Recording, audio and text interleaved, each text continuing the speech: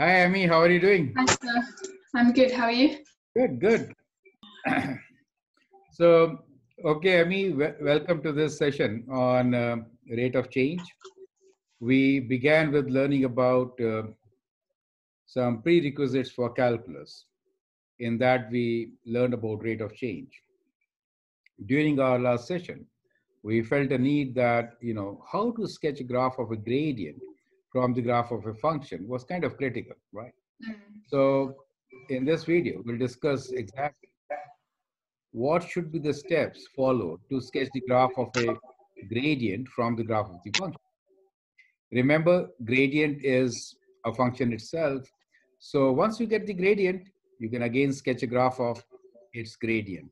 So we can have gradient of the after the gradient, and it finds very important application, especially when you take up examples based on displacement, velocity, and acceleration, because all the three are connected. Velocity is rate of change of displacement. Acceleration is rate of change of velocity. So many times, even in your GCSE exam, there will be questions based on these three physical quantities, which are related with gradient. And there, some questions need to be answered by sketching the graph. And therefore, this video is not only important for as a base to calculus, but as such in general, a very important video. So to give you more details on this, I have made some notes and I'll share my screen with you. And then we'll see how it goes.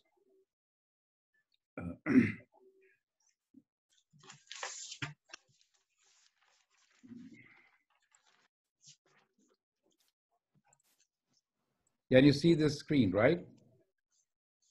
Yeah. Okay, so we'll begin from here. We're talking about the extended part of our calculus. Normally, it is not there in the curriculum. We do talk about sketching graph of derivatives later on in calculus, which we will also discuss once we learn more about derivatives. Now, in this lesson, we'll see steps to sketch the gradient function, right? That's kind of very important. So we'll just list out all the steps which one should follow to sketch the graph of a gradient. But before that, what we need to do is how do we calculate the gradient at a point? That is important. You know about it. Understand that the turning point is with a zero gradient. We need to understand how to figure out the interval of positive and negative gradient. That is, rate of change is increasing means positive gradient, and rate of change is decreasing means negative gradient. Identify intervals of concavity. Concavity, like from the graph, if you see concave up and concave down, these are the two concavities.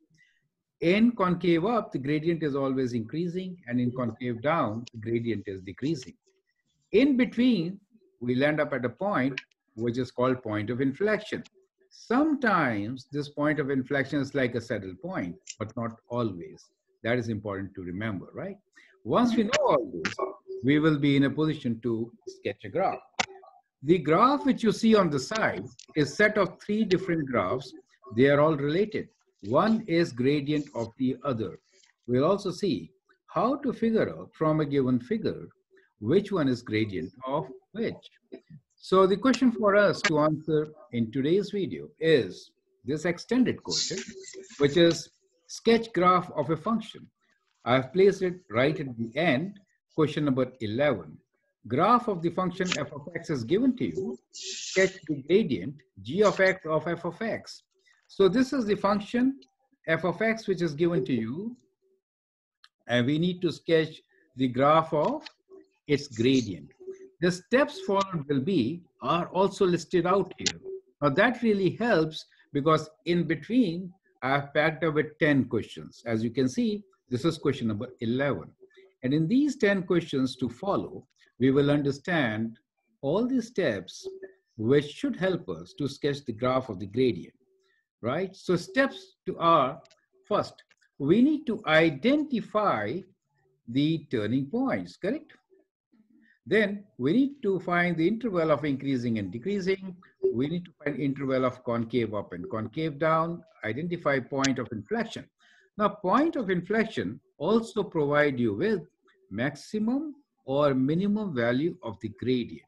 So once you identify the point of inflection, at that point on the graph, make a tangent line, find the gradient of that tangent line. That will be either a maximum or a minimum for your graph of gradient. You need to check the end behavior to complete your graph. Sometimes it is important that you notice the symmetry. For example, in this particular graph, it has odd symmetry. So you could work with half the values, the other half will follow. If not, it's a good parameter to check it should follow, right? So let's begin with question number 1. Till now, Annie, are you with me? Is that all clear to you? Yes. Question number 1 here is only to show you how you had been calculating the gradient earlier. So, Amy, can you read this question for me? Estimate gradient of the function f of x equals 2x cubed minus 3x plus 4 at x equals 1. Yeah, this, we are going to recall this concept. You remember how to do this question, right? Now, calculate gradient of this function with first principle. So that is also, how to apply the first principle to calculate the gradient, correct? Mm-hmm. When we say estimate, then it is, you could graph it and then draw a tangent line and estimate, right? So estimates are rough estimates, but you could find fairly good value if you use the first principle, that is difference quotient formula, correct? Now, part C is explain a method to find another point on the graph with the same gradient. Now, these are the 3 parts of this particular question. So what we have done here is actually, I should have written that estimate gradient of this function from the graph given. So this graph of the function is given to you. That's the polynomial. Do you see this polynomial? Yeah. So once the graph is given to you, you can actually plot the tangent line. And once you have the tangent line, then the slope of the tangent line at the point of interest will give you the answer. So at x equals to 1, that is your x equals to 1. So at this particular point, you draw a tangent line. And once you draw the tangent line, in that case, rise over run. So select 2 points, and there you go. The tangent at a particular point, correct? So that is how you had been estimating. And also, you could use difference quotient formula to calculate, correct? You know all this. So this is kind of a review of if required. And we definitely need it because at point of inflection, you might have to draw a tangent line and find the maximum and the minimum value. Perfect? All right. Okay. Now here are these questions as a review question to understand all the concepts. So gradient G at a point is the slope of the tangent line at that point on the graph. Correct? Can you read the question number 2 and answer? Right. So identify interval of points or points where gradient is positive. Yeah. Where is it positive? Would it be between A and C? Correct. Rising. And there's also positive gradient here. E and G. Yeah. Where is the gradient negative? So remaining part in the center here. C and E. Yeah. Gradient is 0. So at the turning points. Perfect. So C and E. Correct. Yep. Gradient is increasing. So that's where we see concave up. So that will be between A and B. Is it? Or gradient is increasing. So now you're right. So let me just summarize this. How do you figure out whether the gradient is increasing? That is kind of rate of change is increasing. Remember, if you are sliding from a slide, when you sit on the top, at that time, your speed is 0. But when you land up at the end, you land up at a very high speed. So the gradient has increased. Do you get the idea?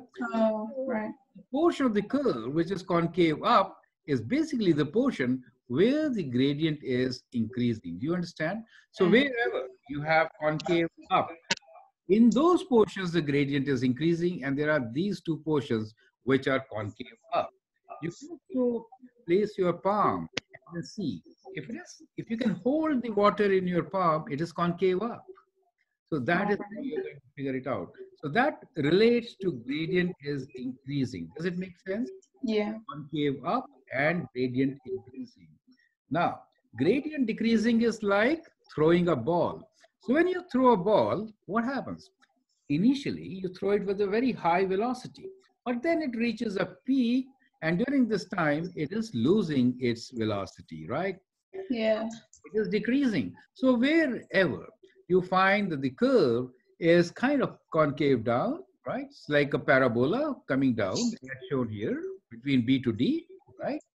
And Mm-hmm. between this F to G, right? Between F to G, it is concave down. This was concave up till F, right? Yeah. So those are the areas where the gradient is increasing and decreasing, and that defines the concavity for a particular graph, correct? So when you will sketch the gradient, your gradient should go up in that interval, which corresponds to concave up on the function, right? Now let's look into the next portion, which is question number 3. Can you read and answer this question? Graph of the function f of x is given below. Identify the intervals where f of x is positive and gradient is negative. Yes, tell me. So we said where f of x is positive, so that has to be everything above the x-axis. Correct. So And gradient is negative. So here, where is the gradient negative? C to D. Perfect. So that is how you have to answer these questions. Next one. F of x is negative and gradient is positive. So that will be everything below the x-axis. But we're looking for a positive gradient, so between F and G. So the slope is also here. See, it is positive gradient, right? And here. Yeah. So the slope is positive. It may be increasing or decreasing, correct? Which is the next question. Which is the next question. Yeah, gradient is? See? Yeah, so gradient is positive and increasing. Yeah. Increasing means concave up and it is positive. Where? So would that be A to B? Correct. Next. Gradient is positive and decreasing. Yes. So B to we are C. looking for down with a negative. Yeah, that's correct. C to D, right? Yeah. Perfect. Next one. Gradient is negative and increasing. Yes. So concave up and negative. D to E. D to F. Oh, D to F. Yeah. Oh, okay. Gradient is negative and decreasing. Negative concave down, right? And the slope is negative. Yeah. And then gradient is negative and decreasing. And decreasing means concave down, right? Concave, yeah.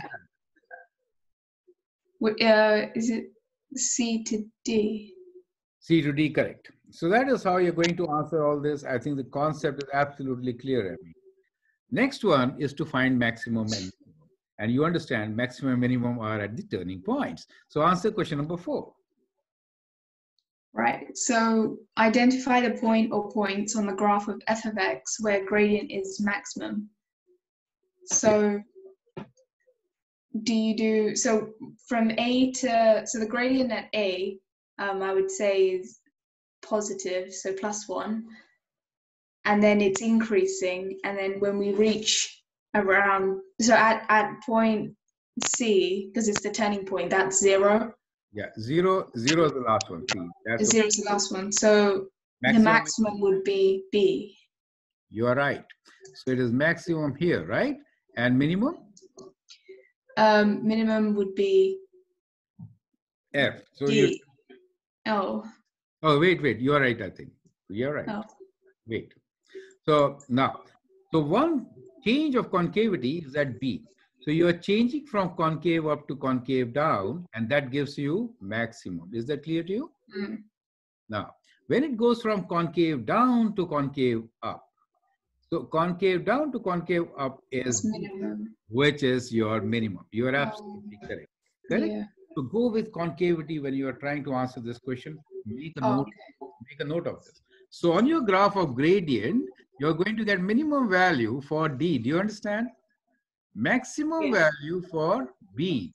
And here also, you're going to get a maximum value. Do you understand? Concavely changing from concave Yeah. up to down. So you have another maximum. Do you get the idea now of Oh, your yeah. gradient? So it is kind of tricky, especially the lower half where the graph is below the x-axis. It makes some Mm. confusion.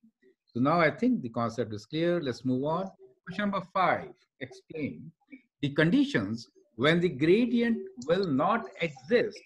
Provide examples. Can you give me some conditions where the gradient will not exist? So I do remember looking at, if I remember, the absolute function graph, which is a Yeah. D, because it's a corner, or it could be like a cusp as well. Yes. The gradient will not exist because on the left-hand side, the gradient will be less than 0. On the right-hand side, the gradient's greater than 0. So there's no the gradient does not exist at corners. Yes, that is correct. Any other point?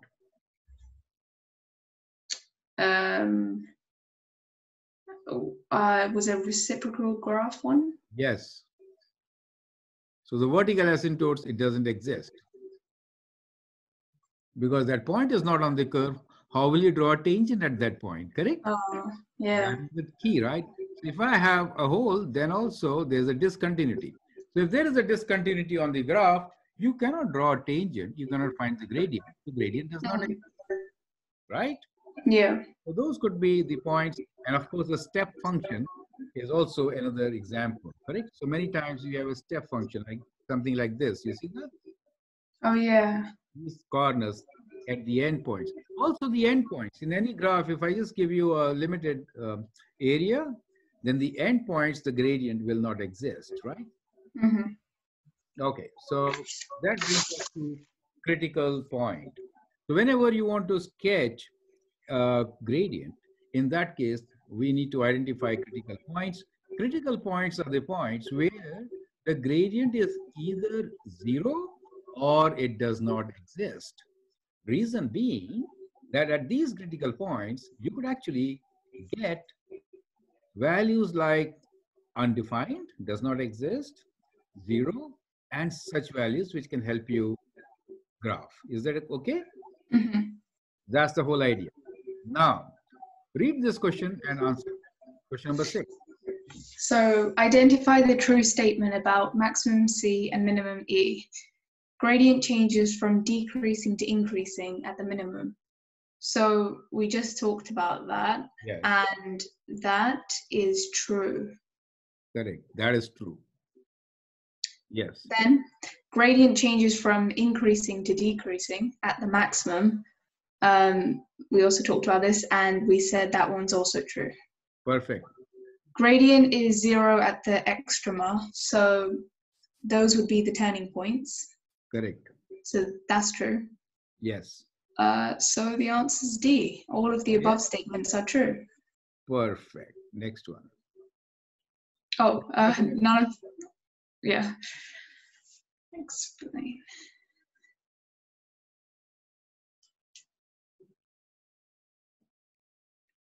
So what is the condition that you get a maximum or a minimum at a point on the function?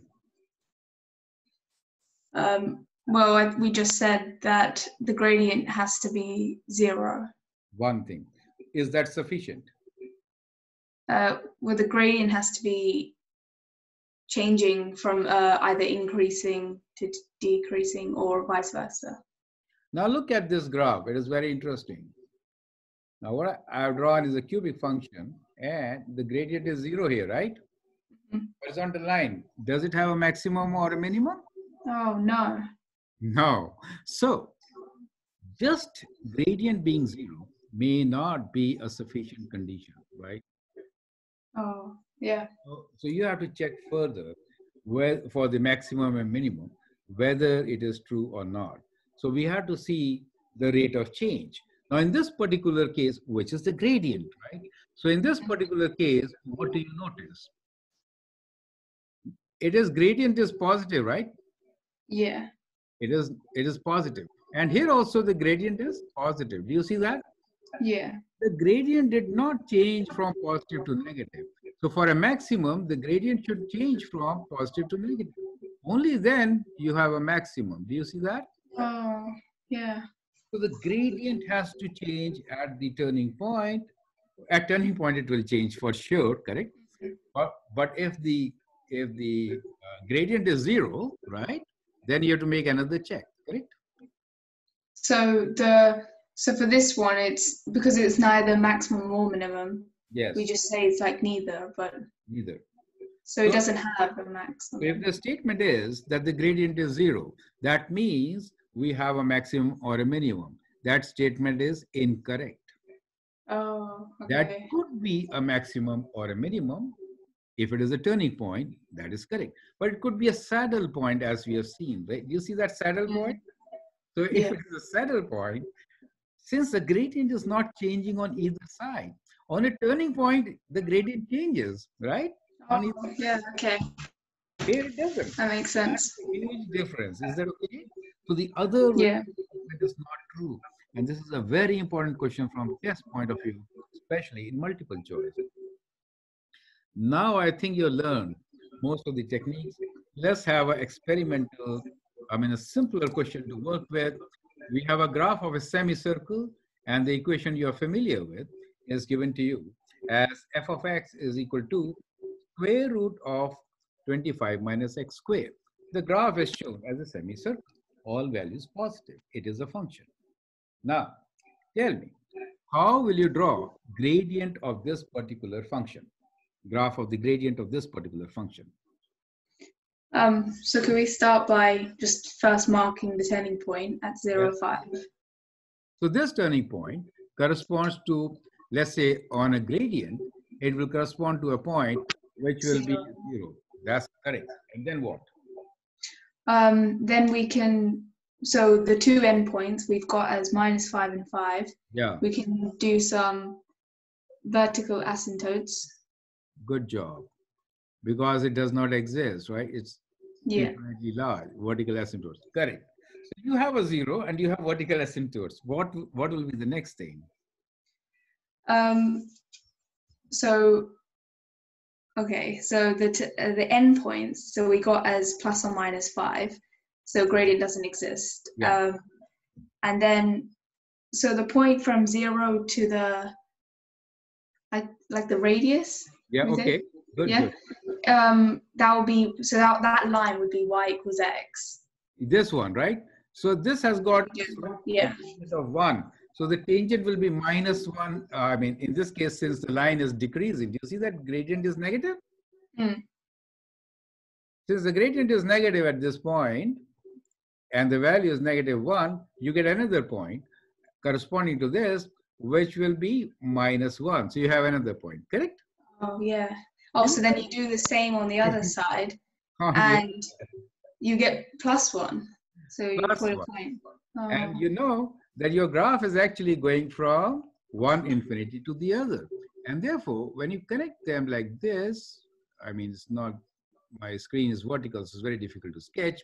What you get is something like this, which is the graph of the gradient. Does it make sense? Yeah. That is how it is going to be. Okay? Oh, right. Right. So next question is, we are given 3 different graphs. They're all related with gradient. So I'd like you to read the question and answer this particular question. So graph of displacement, velocity, and acceleration are given below. Identify them and providing support to your answer. Yeah, and provide support to your answer. Correct. Identify. Okay. So can we start by labeling the graphs? Okay. So A of x. Yeah, A is the blue graph, B is the green graph, and C is the red graph. So A of x is a quadratic. So yes. Green graph is a linear. Yes. And red graph is a cubic. Yes.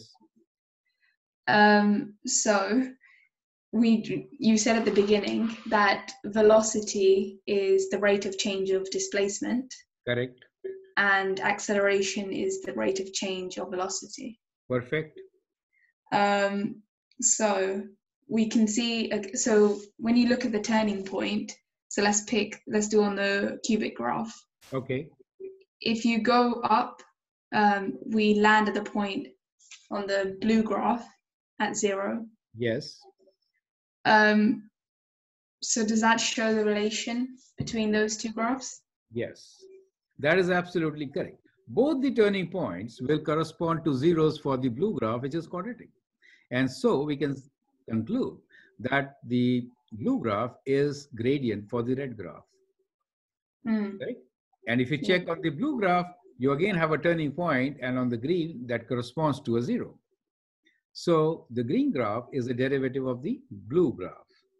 So in the order of displacement, velocity, and acceleration, which one is displacement, which one is velocity, and which one is acceleration?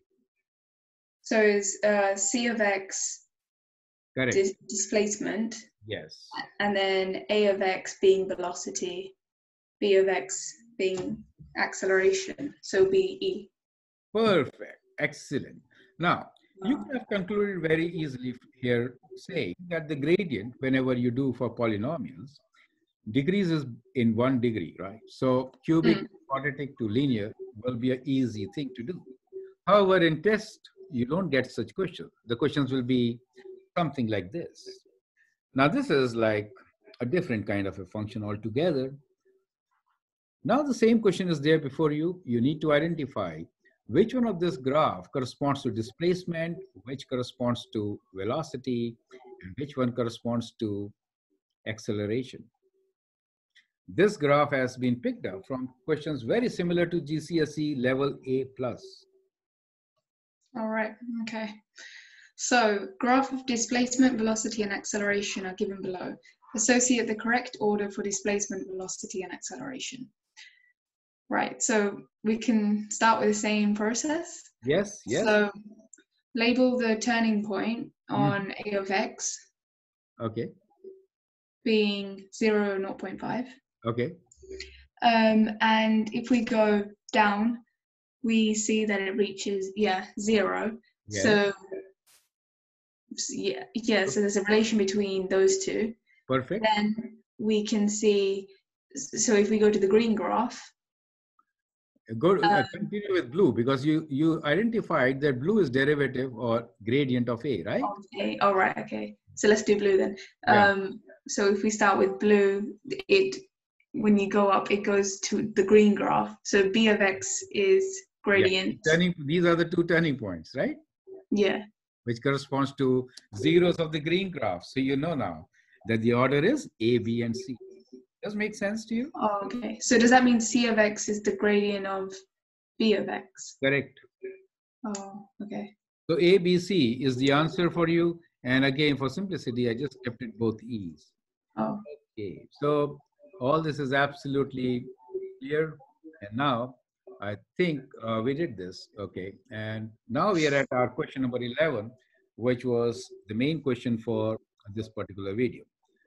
So you have understood all the technical terms, and you know exactly how to figure out the parameters which can help sketch gradient of a function fairly accurately.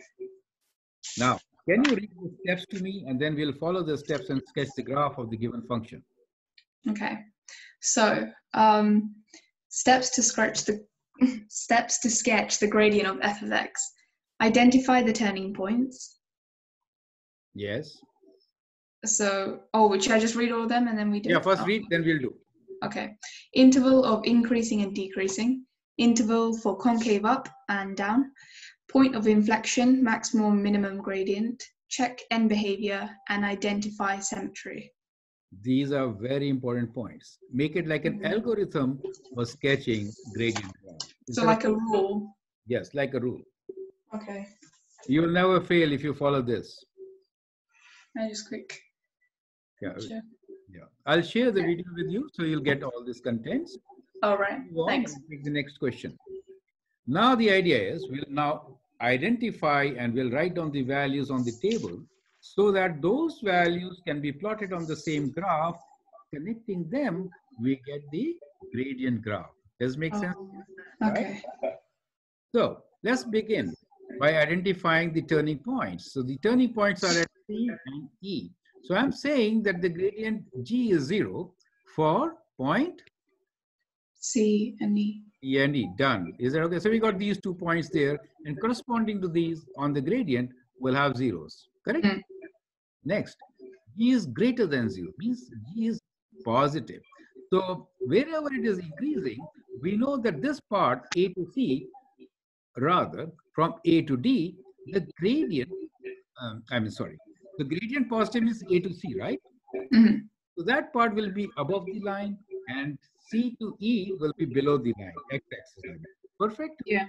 So once you identify that, you know exactly which part comes where, right? Mhm. Now, I think you described this point, I missed it. G approaching 0. G approaching 0 is this. Gradient approaching 0 is this. All right. Yeah. Right. So at the end point, we see the graph of the function is kind of flattening out, right? Becoming horizontal. So those are the places where we are approaching 0. Do you get the idea? So it's like a Yeah. horizontal asymptote for the gradient also. So the same horizontal asymptote, the x-axis, will be for gradient also, correct? So we kind of get our end behavior with this particular condition, correct? Mm. Now, about G greater than 0, which is the area where gradient is greater than 0, is positive. So gradient is positive.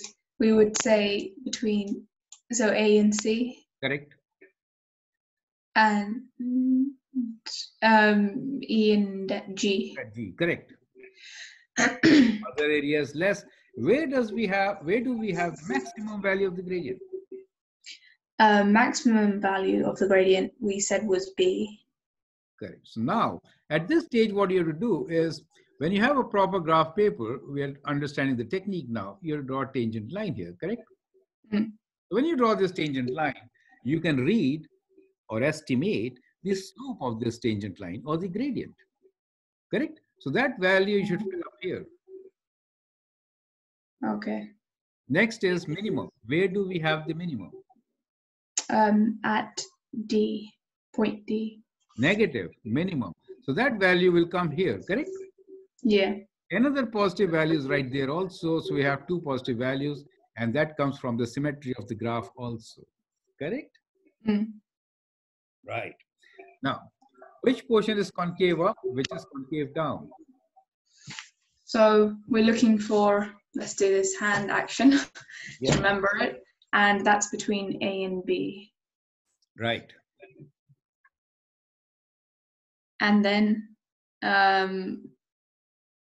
concave down is between F and G. Okay. And you missed 2 more portions. So concave up is also at D to E. F. Oh, D to F. Perfect. Yeah. Yes, yes. Also, concave down is between B to D. Yes. So that Oh, is okay. how you have to see all the portions. Once you identify all this, you put them in the table. So this is what we figured out. So I just placed all these values on the table. You know exactly which point of the function will be related with the gradient, and that is how they are related. Do you see the idea? Right?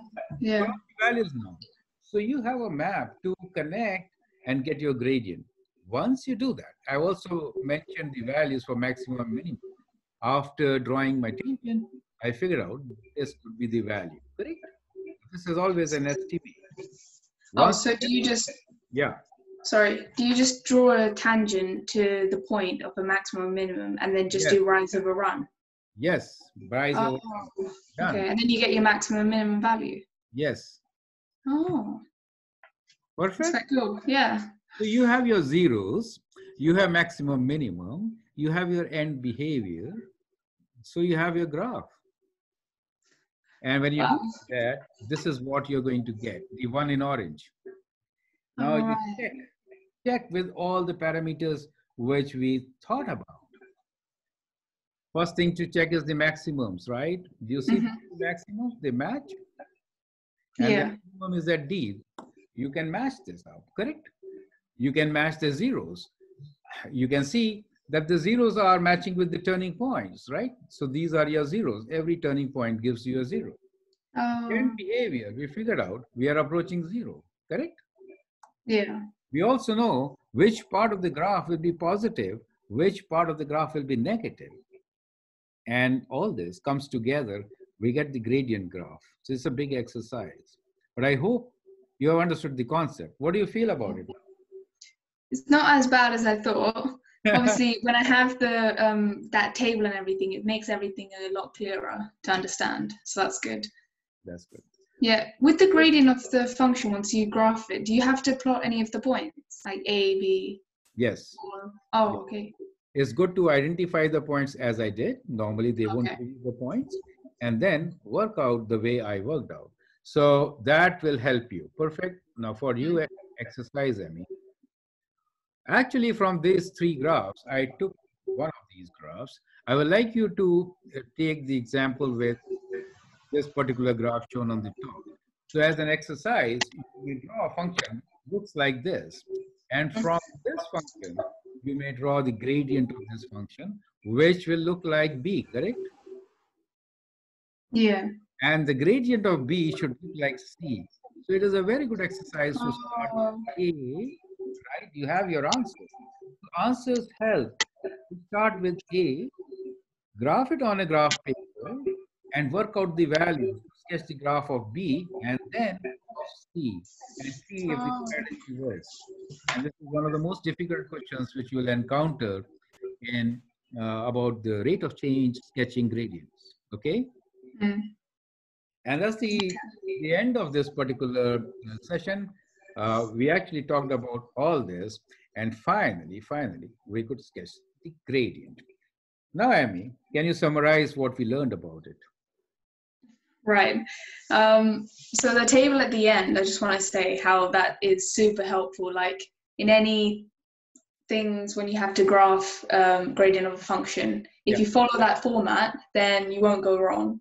that's We talked about all the steps. So pinpointing the turning points, the end behavior, the maximum minimum values, concave up, concave down. Right. So when we did at the beginning, we were talking about conditions when the gradient will not exist. So we talked about at corners and at cusps, at endpoints, whereas at step functions, reciprocal graphs as well. okay. Okay. Yeah. And at holes. So that's all of that. And then when you're talking about finding the maximum and the minimum, don't do what I did. I was just trying to like look at randomly stuff. Like it's better to look at the concavity and see. So if the concavity changes from increasing to decreasing, you got your maximum value. If the concavity changes from decreasing to increasing, you got your minimum value. Correct. And then to find the maximum and minimum value, just draw a tangent to the point, do rise of a run, and you get your values. Yeah. So the concavity is normally concave up or concave down. So concave up is like your palm, which can hold some water, and concave down is the other way of the palm. It's like an umbrella, right? So, so like Yeah, that down, makes right? sense. Like wherever these 2 points meet, normally we'll call that as point of inflection. At the point of inflection, we expect maximum value or a minimum value of a gradient. Mm. Maximum will occur when the graph changes from concave up to down. So it was going up, it reached its maximum, and then it is coming down. That's Mm. what it means literally. Similarly, if it is concave down to up, it was going towards the minimum value, and then it shoots up. So that is how it is. You Yeah. can relate even a slide with, like, you know, the shape of the slide, which is concave up. You increase your speed as you go down the Mm. slide, and throwing something like a stone, it follows a parabolic path which is concave down. So these could relate the two things, and also whether the speed increases or decreases, correct? Mm. So on a slide, the maximum speed is when you reach at the bottom, right? I mean, it's much more clearer when you have all these like visuals in your head, so you know, because you're relating it to like normal day, everyday life. Correct. Yeah. So that was good. I mean, I think you have understood all the concepts. And as an exercise, it'll be nice if you could do that question number 10. Yeah, definitely. Sketch the three graphs. Yeah, that was really helpful, sir. Thank you so much. Yeah, and that's the end of our introduction to calculus. You're ready for calculus. We'll now begin with limits and derivatives. You should Cool. be very well armed. Thank you Okay? so much, sir. Thanks. My pleasure. All the best and have a great day. You too. Thank you.